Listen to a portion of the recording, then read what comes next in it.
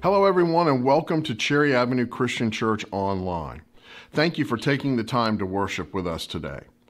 And we haven't mentioned this in a while, but please make sure to let us know you're watching by dropping a comment or emailing us and letting us know you're watching. It's always a big encouragement to us when we hear from you.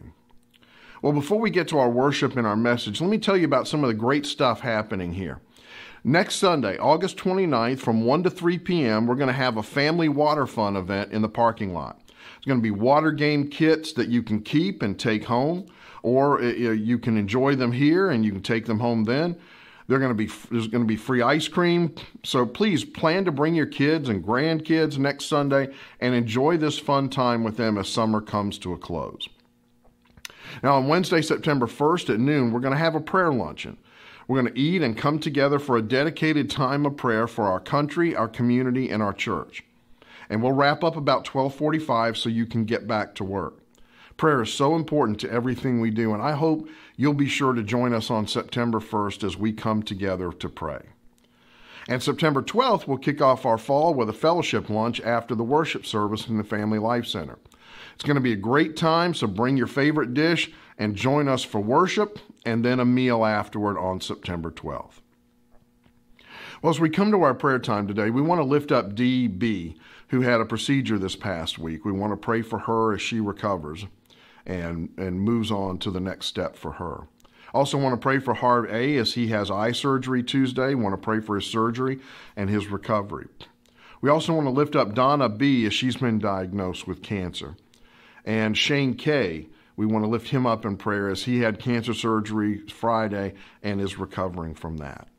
And I would ask that you pray for my father, Wayne, as he's having surgery to remove some cancer on Wednesday.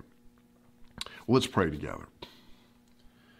Father, we praise you for all you are and all you do. You bless us so incredibly. And I know we don't show our gratitude as often as we should, but we are grateful for what you do for us. And we thank you for your care for our needs. As we lift up these names to you today, Lord, we ask that you would work in their situations and that you would do what's best for each of them.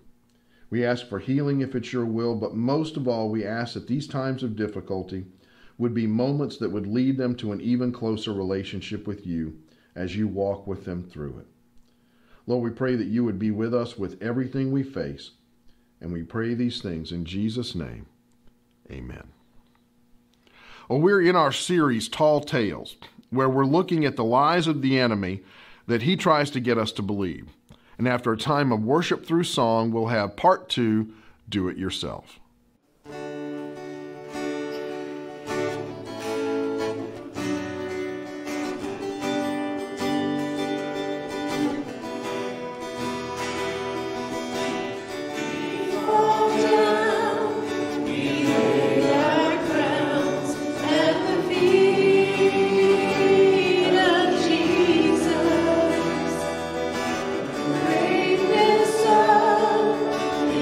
Mercy and love.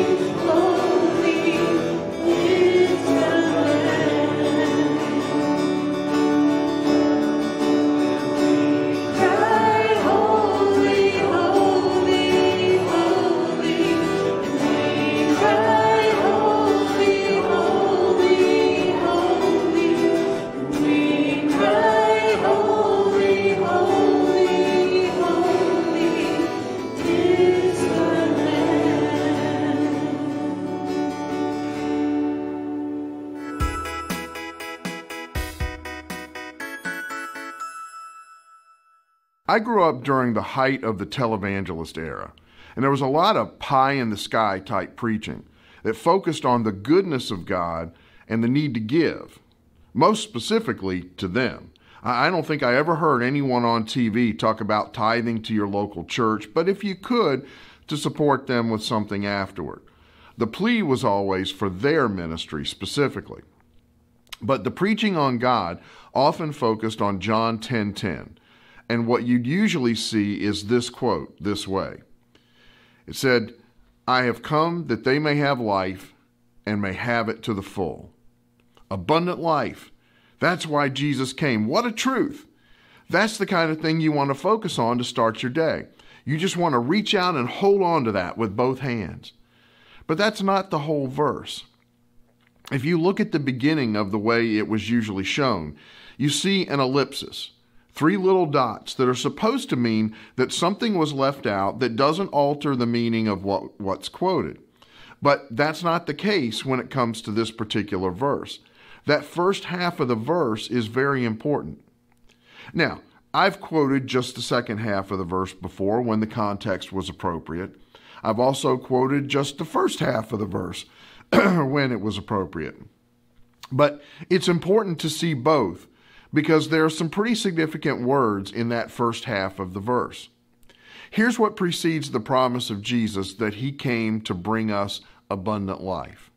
The first part of John 10:10 says this, "The thief comes only to steal and kill and destroy." Now that's not quite as feel-good as the second part of the verse, is it? It's not fun to think about the fact that we have an enemy and his goal is to steal, kill, and destroy. But if we only teach that Jesus came to give us abundant life, then we don't explain that there's a spiritual battle we're fighting and that we have an enemy who wants to kill, steal, and destroy that abundant life, then we're going to have real trouble. Because we're going to be walking around thinking, well, life's just supposed to be a vacation, when there's really a battle going on. So the truth is that Jesus did come so we could experience abundant life. And the enemy would like you to just kind of focus on that and ignore the rest. To just place an ellipsis there and not think about the fact that he's there to kill and steal and destroy. Now, in this series, we're looking at some of the more prominent lies that he's gotten many of us to believe. We believe them because it's what we always heard growing up, and we've just accepted them. Maybe we believe them because a lot of other people believe them, and we don't want to be the only one who says, I don't think that's true. But when we live by a lie, we give it the power of truth in our life. And so it acts like it's true even though it's not. And every day the enemy throws lies at us. Lies about our identity, lies about God, lies about his love for us, lies about how life works. Just lie after lie after lie. And what we said last week was that when we believe a lie, we live by a lie. And when we live by a lie, we give it the power of truth in our life. And we use the kind of silly but true example of carrots, and how many of us have either eaten or gotten our kids to eat carrots based on the promise that they'll give them good eyesight. Except that that's not true. It came from World War II propaganda put out by the British to cover for the fact that they had designed onboard radar for their planes and they didn't want the Germans to know they had developed that technology. That campaign got picked up in the U.S., including by writers for Bugs Bunny, and before long everybody believed carrots gave us better vision, which isn't true. But we believed it, so it had the same power over our lives as it would have if it were true. But it wasn't. So what are some more significant ways this comes into play, where the enemy tells us lies and it impacts our lives? Maybe you believe the lie that God doesn't care about you. And because you believe that he doesn't care about you, you've let your heart become hard toward him and you've become bitter. Or maybe you believe the lie that you can never change. You hear the whisper, that's just the way you are. You've always been that way. You always will be that way. It's too late for you. And if you believe that lie, then you're not even going to try to change. You're just going to go deeper and deeper into it, and things will only get worse. Maybe you believe the lie that money would make you happy, and so you've just focused all your time and energy to that. hoping more money would make you happier. You see, when we believe a lie, it has a huge effect on our life. And so in this series, we want to expose some of the lies we hold on to that have an adverse effect on our life, and we want to come to embrace the truth that will set us free. And so this week, we're going to look at the DIY lie, the I can fix it myself lie. DIY stands for do it yourself. And for some things, it can be a great way to save some money, if you know what you're doing. There's the key.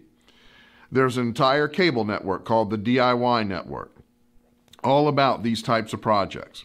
There are millions of YouTube videos that can be very helpful. The trick is knowing the difference between the things you can do yourself and the things that you can't. It takes a bit of self-awareness because it's different for different people. When we first moved into our house here, we were reminded of one of the things I've never understood about home construction, and that's that many homes, at least homes built in the era that my home was, weren't built with a light in the middle of the living room. It's never made sense to me. But I wanted a light in the middle of the living room, so I tried to put in a ceiling fan with the light. My sister-in-law did the bulk of the work. She's an electrician. But I almost burned down the first house I ever owned less than a month after moving in. I had to call one of our guys who's an electrician to come and check it out because there was smoke coming out of it. It wasn't from what my sister-in-law did, it was from what I did.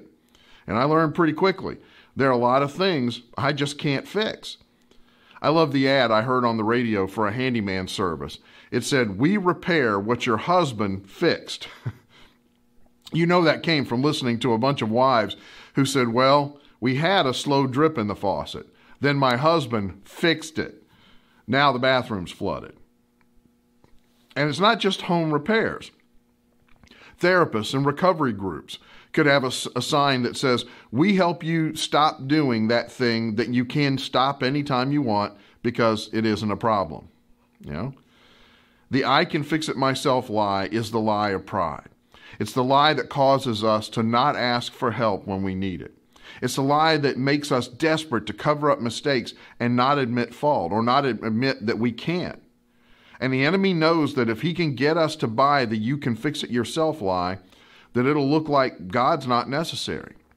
For some people, when you say I can fix it myself, the it isn't necessarily referring to an inanimate object, right? It may be a person for you.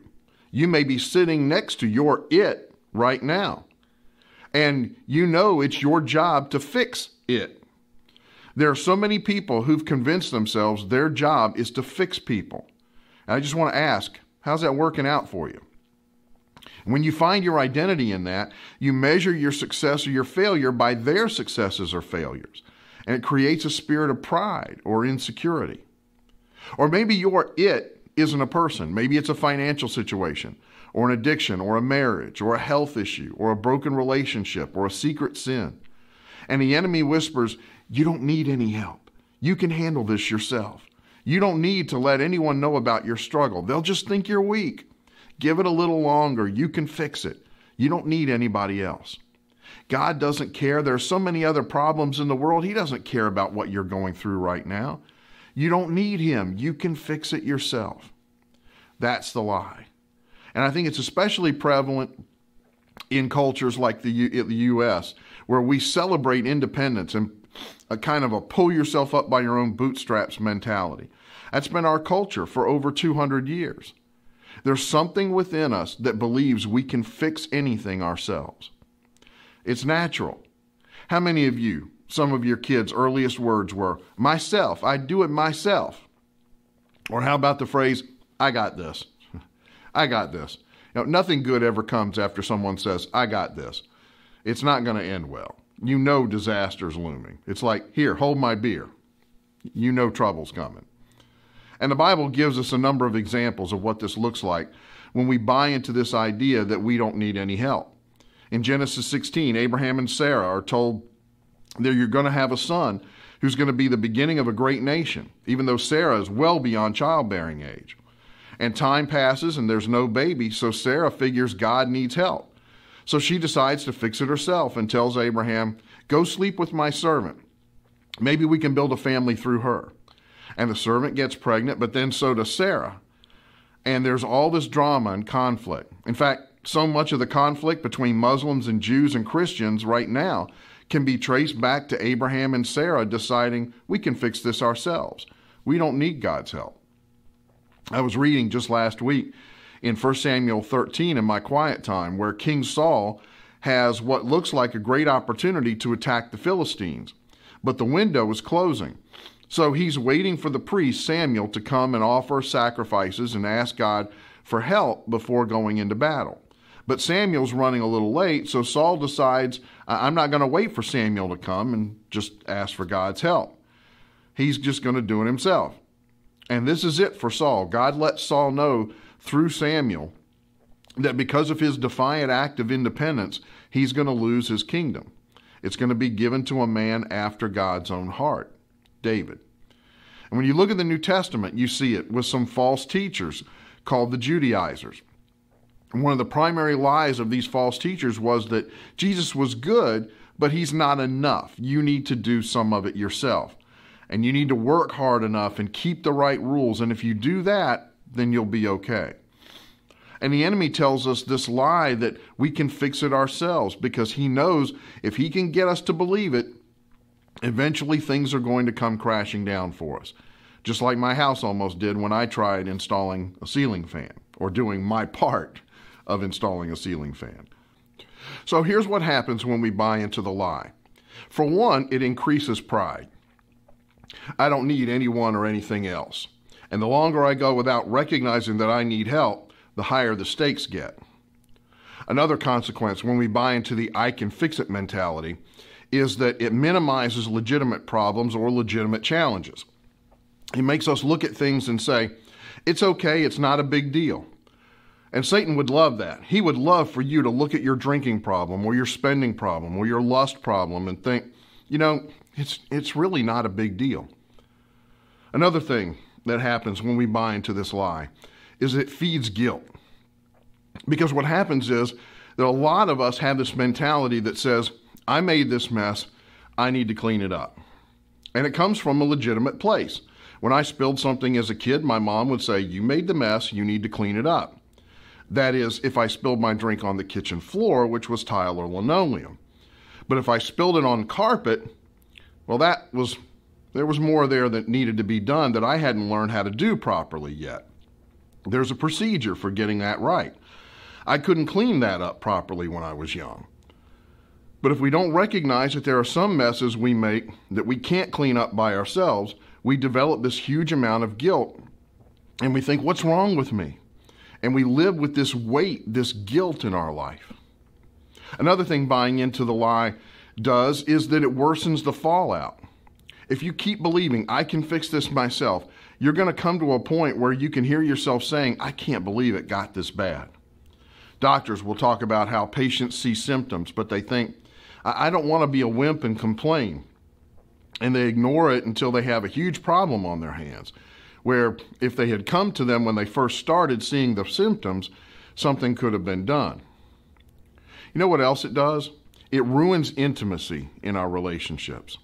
It keeps us from opening up to our spouse or to others about our struggles because we're convinced we can or we have to fix it ourselves. It's true in marriages, it's true in churches. God designed the church to be the place where we have the kinds of relationships where we can hold each other accountable and support and encourage one another as we go through our daily struggles. But over the centuries, the church has become the last place where we open up about our struggles. And we shut ourselves off from the relationships that God can use to help us overcome the hurts and the hang-ups and the habits in our life. But what happens when you start asking for help? Well, it makes the person you ask feel very valued. And it lets you feel known that there's somebody who knows what you're going through and what you're struggling with. One of the things that I hear the most at Celebrate Recovery is how helpful it is just to know you're not alone, that there are others who understand what you're going through and are praying for you, as well as walking beside you through it. The other thing that happens when we buy into the fix-it-yourself lie is that it breeds hypocrisy. When we're concerned with hiding from others what we're struggling with, we build this facade. We put up a front so nobody will know we haven't fixed the things in our life that need it, and we live hypocritically. This lie hurts our relationships. It hurts us spiritually because it cuts us off from the help that we need, and we just deny. Listen to what God says in Hebrews chapter 4, starting with verse 14. It says, "So then, since we have a great high priest who has entered heaven, Jesus, the Son of God, let us hold firmly to what we believe. This high priest of ours understands our weaknesses, for he faced all the same testings we do, yet he did not sin." It says Jesus is our high priest. Well, okay, that sounds nice, but it doesn't mean a lot to those of us in 2021. But to his audience, it was huge, because the high priest to the Jewish people was the advocate. He was their representative to God. He spoke to God on their behalf. And this says, this is Jesus. He represents you. He's in heaven sitting at the right hand of God, speaking to God on your behalf. And if that's true, and man, what does that do to the lie that we're told that we have to fix things ourselves? So to counter the DIY lie, we have to remember that Jesus is our advocate before God. He's standing up for us, speaking on our behalf to God. Verse 15 says that he understands our weaknesses. The word in the original language carries with it the idea that he doesn't just watch from a distance and shake his head saying, "Oh, that's too bad." It carries the idea that he enters into it somehow. The NIV uses the word sympathizes.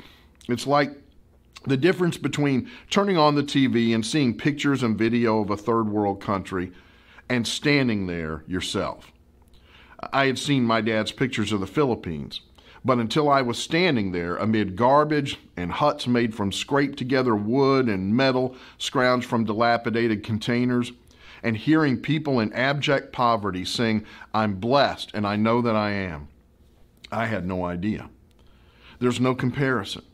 And that's what it says. Jesus has that for our struggles. He gets it. He's been there. He's experienced what we experience. He knows what it's like.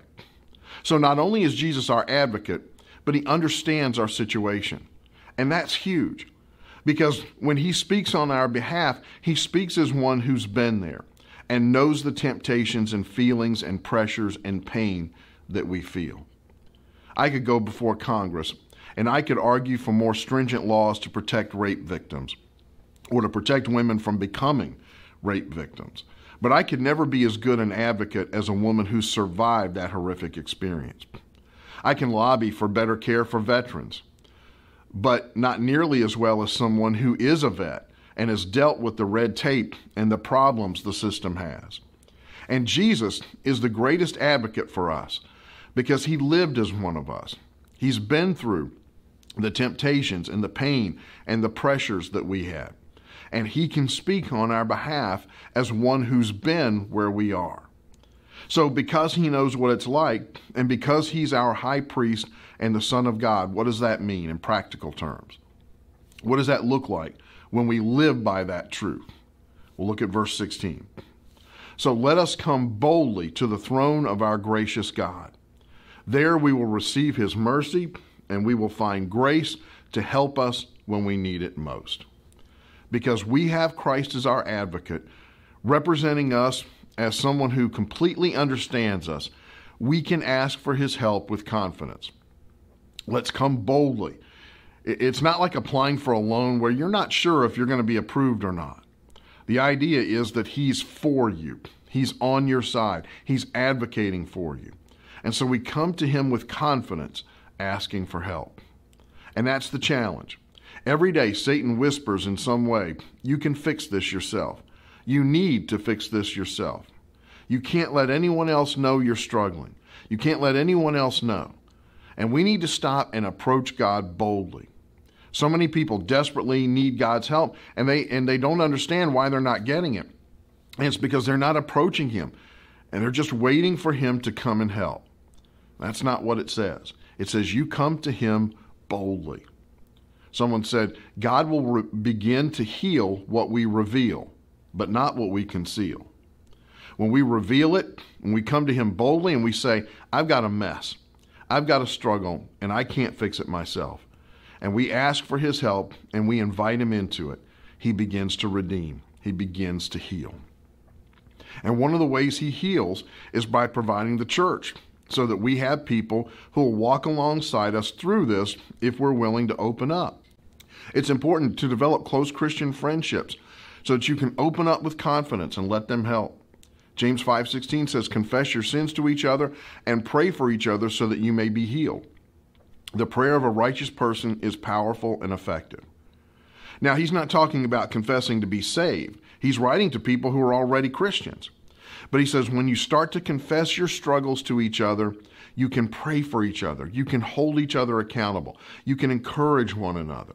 And when you do that, that's where healing begins. Galatians 6:2 says, carry each other's burdens. But nobody can help you carry your burden if you don't let them know you have it. Bishop and author William Willman tells of an encounter he once had with a dying woman. He said that she was in the last stages of lung cancer, just gasping day after day for breath. And it was obvious she was in great pain, that she was exhausted from fighting. And he said that when he would go to visit her, she clutched this crucifix she had in her hand. She would just hold on to it daily. And he found out that the crucifix had been given to her by her grandmother when she was a little girl, that it was carved by a monk in Europe, and it was just this meaningful symbol of her faith and all that it meant to her. And Williman says that when he entered the room on that last day, he could see that she was near the end. And so he said to her, would you like me to pray for you? Would you like me to summon a priest?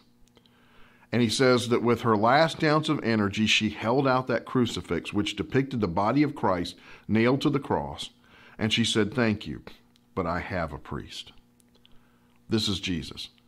We talk a lot about Jesus as our Savior and Lord, but he also wants to be our high priest, our advocate, our representative, the person we go to for help.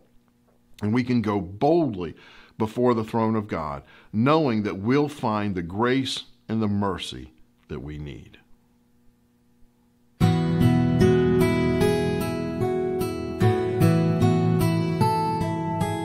If you've ever tried to tackle a do-it-yourself project, you quickly find that there are some you can handle, especially with the help of a YouTube video, and some that are beyond your ability to take care of yourself. One thing that, try as we might, we can't handle ourselves is the sin in our life. It's like trying to haul an aircraft carrier in a backpack. It's just too big of a load. And that's why Jesus came. Because being the Son of God, he's the only one who can carry that burden. He's the only one who can tackle that problem. And he did that on the cross. He allowed his body to be beaten and his blood to be spilled to pay the price for the sin in our lives. As we celebrate communion to recognize that sacrifice and thank him for loving us enough to do that. And so we take the bread and the cup that represent his body and blood. Let's show him our gratitude and commit to sharing the good news of his love with others. Scripture says, for I received from the Lord what I also delivered to you. At the night Jesus was betrayed, he took bread, and when he had given thanks, he broke it and said, this is my body, which is for you. Do this in remembrance of me. Let's take the bread together.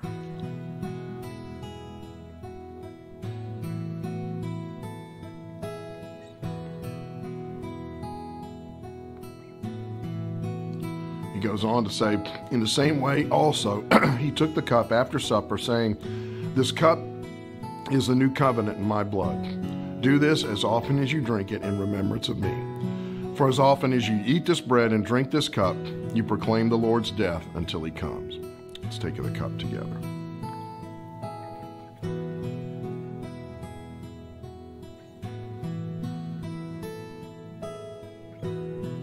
Let's pray. Lord, words can't express how grateful we are for the sacrifice Jesus made on the cross, to pick up the burden that was far too much for us to bear. We thank you so much for loving us enough to do that. And we pray that you would help us to be worthy of that new life that he's provided. And it's in his name that we pray. Amen. Well, thank you for worshiping with us today. And if you ever want to talk about your relationship with Christ, please don't hesitate to call the office or email me, and I'll be glad to talk with you about that. Have a great week. I hope to see you in person here at 10 o'clock next Sunday. And if you can't be here in person, please join us online. God bless.